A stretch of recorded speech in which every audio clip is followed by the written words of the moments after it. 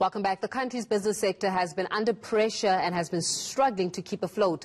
Level 4 lockdown regulations have played quite a role in this, but the recent unrest and looting in parts of KwaZulu-Natal and Gauteng did quite a number on an already crippled economy. Chief Executive Officer from the Black Business Council, Kganki Matabane, joins me now to discuss this matter further, along with possible solutions to these issues ahead of President Ramaphosa's address this evening. Kganki, always a pleasure speaking to you. Let's talk a little bit about the state of affairs on the political landscape and the economic landscape of our country. About 40,000 businesses were lost as a result of the looting and the riots that happened over the past few weeks. 150,000 jobs are at stake. 50 billion rand in output has been lost. If we really have to look at the state of our economy, Kganki, what would you say to rate it?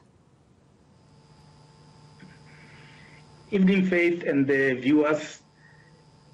The economy is in a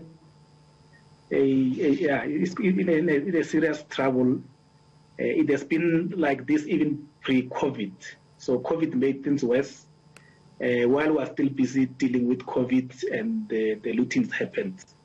So we need to try as soon as possible to go back to the pre-COVID economic environment and then rebuild from there.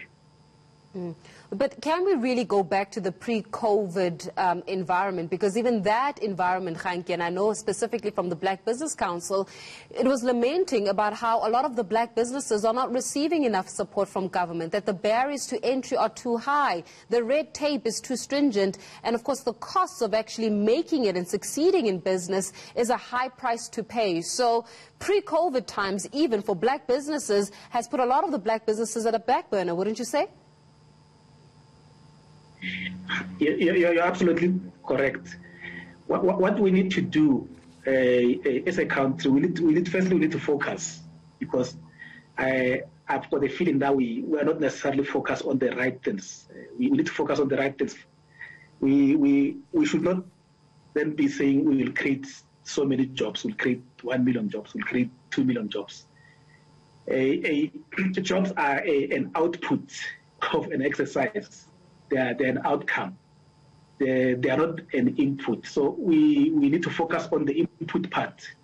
If we want to create jobs, we need to create industries and create businesses. So jobs are an input, an output of enterprises and entrepreneurs.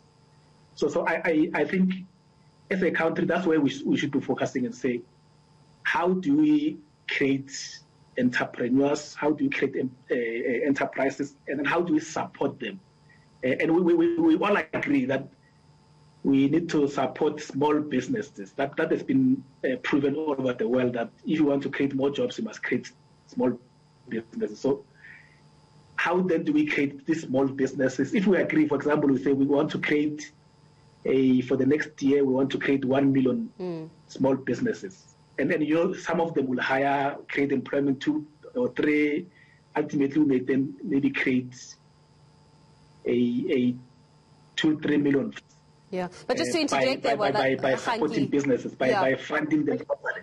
But just to interject there, I mean, you're talking here about the creation and the support of small businesses. We know that lockdown regulations have had a significant impact on the very same small businesses that we're speaking of. Small businesses are struggling to survive under these lockdown regulations. So as you're saying about how we need to start focusing on the right things, is a lockdown regulation at this point something that is feasible for the country, for the survival of this economy? Yeah, remember that the lockdown was a temporary solution to get the country ready for COVID, and I think we all know what has happened. We did not do the right things. The money for PPEs disappeared, and all those type of things. If we had done it well, we wouldn't be on level 4, because the ecosystem will be ready for what's happening. The vaccines will have come earlier, and I think we have to commend government, especially the acting minister. The vaccine is doing well. We're vaccinating almost close to 400,000 people a day, which is good. We need to continue on that, so that by the end of the year, we'll have vaccinated close to 50 million people. And that, because that is the solution, that is the long-term solution, the vaccination. Once we have vaccinated people, we've vaccinated almost everyone, we can then reopen the economy. But when we reopen the economy, we need to focus, because if we're going to be as haphazard as we've been, we are not going to solve the problem. We don't want people coming and almost running the country through public relations to say we'll create 1 million jobs this year. Next year they come again and say we'll create 1 million jobs. But there's no reporting process to come and say, but what happened to those 1 million that you've promised?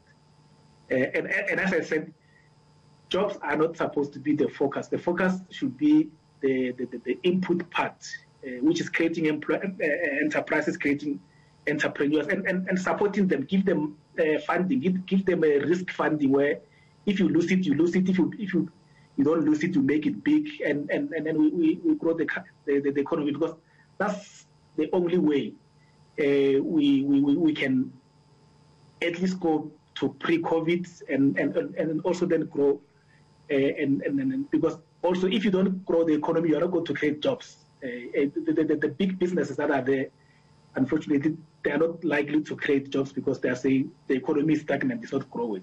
Yeah. So we need to do something to that will then rejuvenate the economy and create jobs.